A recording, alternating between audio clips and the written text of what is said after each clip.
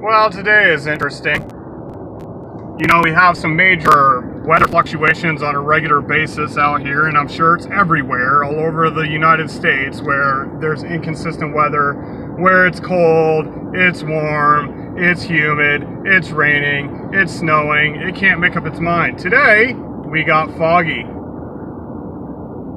Today, I can't see a half of a mile in front of me because of the fog.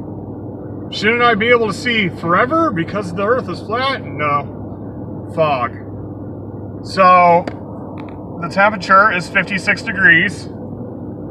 And there was no major fluctuation from this morning in temperature, so there shouldn't be such a vast amount of fog. There's no temperature difference. It's just fog. I don't know. I hate the inconsistent weather. I hate that there's a government document that says they will rule the weather by 2020. By 2020, I think they've already got it accomplished. Oh well. Someday, the evil ones will fall, and we'll have normal weather again. Here's hoping.